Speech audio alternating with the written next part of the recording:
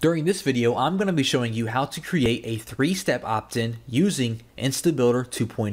Now, there are two ways that we can do this. We can use a 3-step opt-in template that has been provided to us by InstaBuilder, or we can create our very own 3-step opt-in from scratch. And I'm going to be covering both of those options throughout this video. So let's go ahead and dive right into it. Here I am on the dashboard of InstaBuilder 2.0, and I'm going to click on New Page. Next, I'm going to go to the squeeze page, and for the subtype, I am going to choose the 3-step opt-in. Now I'm going to choose one of the templates that we have here for us. Let that load up. Now, if you do decide to choose a template for your 3-step opt-in, just like any other page, we can edit all the information that is on this template. We can change the background. We can change this text here by clicking on the pencil symbol. And of course, we can add more elements to this page if this isn't quite enough. Maybe I want to add an image before the button here, so I can do just that. Now, the 3-step opt-in is a little different than your 2-step opt-in. If we go ahead and click on the button here, and we go to the gear symbol, and we go to the target link, it should say a URL, and then it should have the pound symbol, go to step 2. Alright, so on your templates, this should automatically be set up, and when we create our 3-step opt-in from scratch, this should automatically be set up as well. You do not want to change this in any way. You want to keep it just like it is. Now, to actually edit the second step of our 3-step opt-in, we want to click on the background here, like the entire box here, and it should highlight, and you should see these little arrows down here. Now, this is how we are going to switch back and forth between the 3 different steps. Right now we're on step 1, so when I click the arrow, it's going to take us to step 2, just like this here. Now on this step, of course, we can add anything we want here. For example, right now we have a video, and perhaps we want them to initiate and take action on the first step, and on the second step, we want to show them some kind of teaser video, some kind of trailer for our products or whatever it may be. And then we want them to obviously click our call to action, which will in return take them to step 3 of our 3-step opt-in.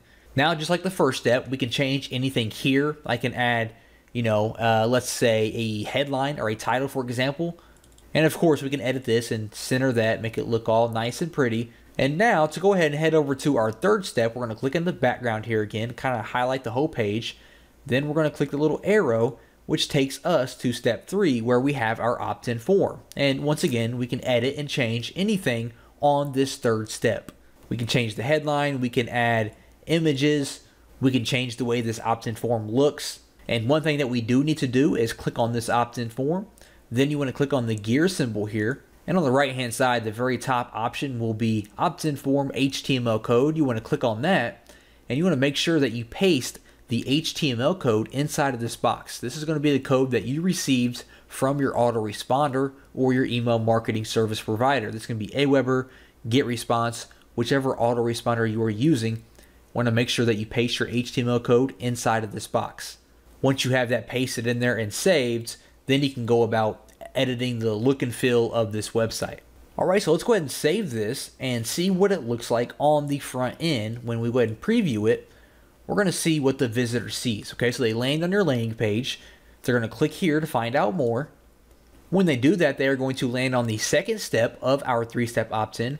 They're going to watch this video. Then they're going to click here to watch the next video. And when they click on that, our opt-in form is going to slide up for them to opt in before they can have access to our complete video series. That's pretty cool, right? And that's a very powerful way to increase the quality and the conversion rate of your actual opt-in form. All right, and that's how we do that with a template.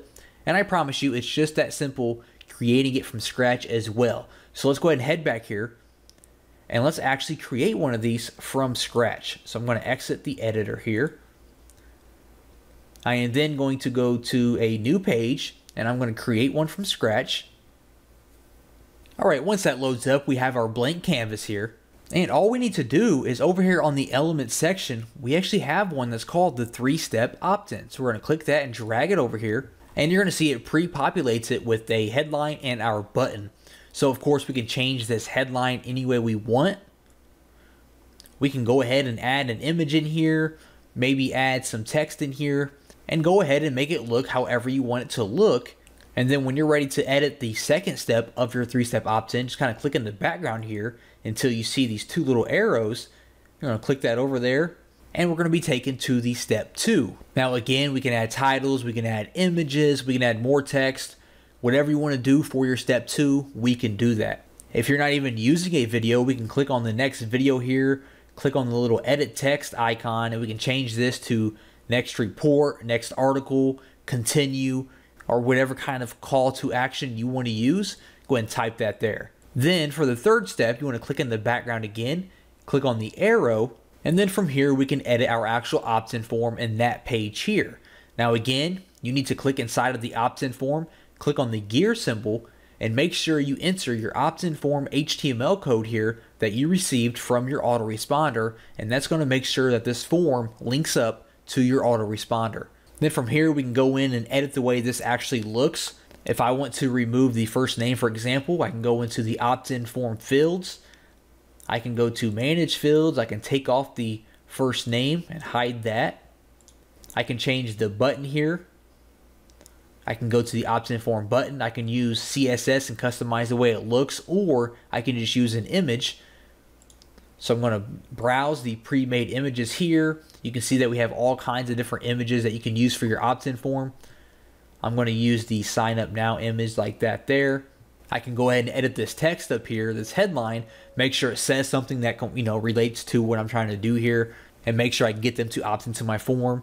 And that's all there is for your three-step opt-in. You can either use the template that we have for you, or you can just click and drag the three-step opt-in element over to anywhere on your page, wherever you would like it, and then just simply edit the 3 steps of your opt-in form. And that's all you have to do to have your very own 3-step opt-in form running on your website.